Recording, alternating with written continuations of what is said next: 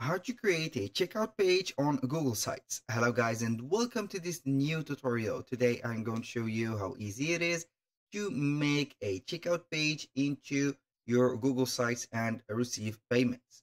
So you are going simply to follow up the tutorial from the beginning to the end and you are going to be good to go. To be able to set up the checkout and also the payment methods, you need one platform or multiple platform gateways that will help you to collect the money. So I'm going to give you some examples. We have PayPal, we have Stripe, and also we have SquareUp. These are the three most well-known platforms that will help you to create the virtual terminals or the virtual checkouts. So you're going simply to set up here first the Google site that you have or the website, and then we are going to proceed to the payment gateways or here. So we are going to select one of the website that we have. For example, we are going to select the Jack Shopping one, and then we are going to add or set up the products first. So I'm going first to add here the button, or I'm going to drag it here. I'm just waiting for the button, not the here the thing. So we are going to set up here the product description. So for the checkout page, they will not get a precise description. So I'm going simply to set up here the text.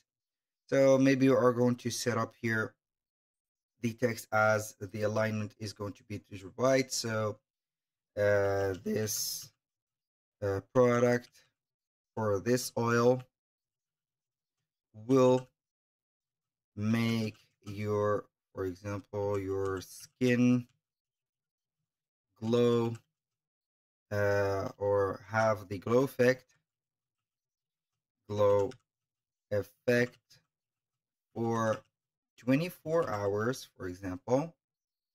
And we are going to set up here the point.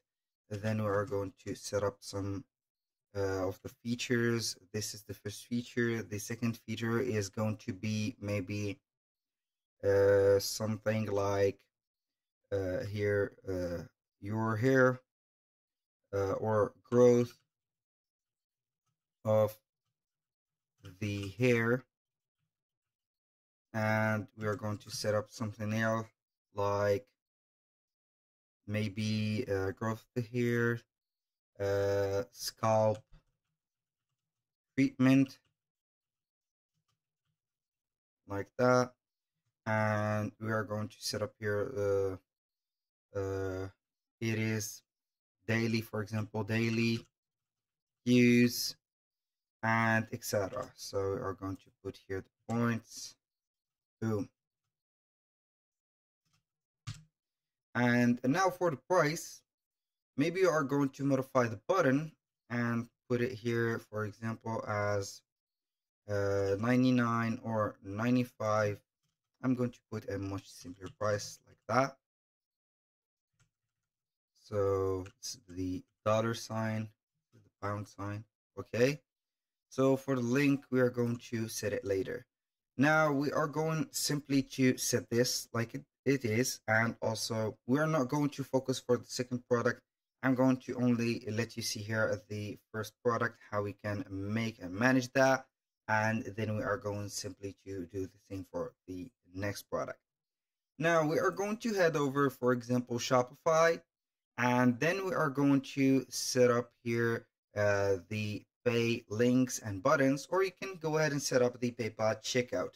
So you're going to integrate it and also put it right away. But I highly recommend for you to not make your website go, let's say here, on the complicated things to set up or make your website a little bit slow. So we are going to program the pay links and buttons.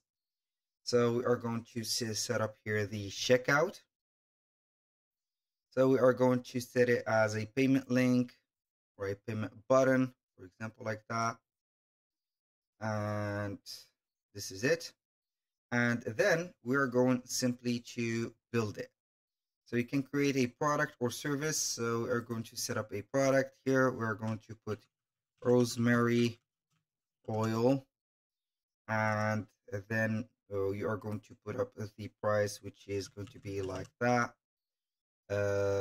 Let customers buy one or buy more than one at a time. Yes. The maximum quantity is going to be 99. So we are going to set up here the shipping fee. We are going to use a specific fee of, for example, of $20. Now we have the label notes. You can go ahead and customize the thank you page and etc. Then you are going to set it like that. This is for the thank you page. Or checkout is going to be this. So you can go ahead and add the let's say here the same properties that we have added here. Now, so the customers will get here everything they will know.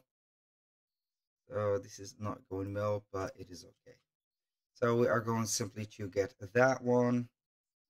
And this is the button. So we are going to click on build it. Now we have the payment link. So you are going to copy the link directly like that. Go ahead to the website of yours into the Google Sites. Click on the button twice, and here we have the link. We're going simply to delete that link or the previous link and type in the new one of Shopify. This is the first method. You can go ahead and get another payment link from Stripe by getting to the dashboard. Of course, you need an account within the all of the platforms that I have mentioned, from Google to the Squares. And then you are going simply to head over the top right there, create a payment link, and also do the same thing. So you are going to add here the product. For example, here, I think that I have the rosemary oil. Right back. This is not the account that I am going to use, but yes, it is, I think. We're going to check if I have the other one going up. So I have found the oil, as you can see here, payment link. So I have added the image of it, the price of it, and also the title. So right here, we only have this button, which is going to be copied and also pasted into this specific area. For the difference between here, the Stripe payments or payment links and also Shopify, it is going to be here customizable. So you are going to set up here the product. You are going to get this, and also you can go ahead and add the description of it, the quantity of it, for example, and etc. And then you're going to add the image and etc. So let's go ahead and add a product here, or we can go ahead and modify it. Let's go ahead and edit the product. You're going to see here the different cases that we need to fill. Here we have the name or the title, description, the image. You can go ahead and add more, or the pricing is going to be like that. So don't forget to add the shipping cost, because it is not going to be involved, and etc. So go ahead and add your shipping price. Also, you need to set up that or mention that you have set up the price of the shipping. For example, you're going to edit the product, and then you're going simply to set up here the price like 65. I'm going to put here between parentheses $65.99, for example, plus $20, for example, shipping, like that. Shipping, and boom. You're going to update the product, so they will see here the description right there. And also you are going to modify the price of it. So make sure that it is $85.99. This is it. So edit the price. I am going to charge it here. It is already set up, so We cannot modify it. You need to set it from the beginning. And also for the square, you are going simply to add the payment links. So you are going to head over the payments from all the products. This is square up.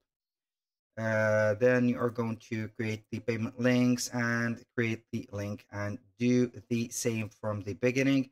You're going to double tap on the buy button, tap it right here and update. And in order to add this type of buttons, you're going to add or click on insert, drop down or scroll down a little bit until you see here buttons. So you are going to put a name and also a link and insert it, and then you can go ahead and move it wherever you want.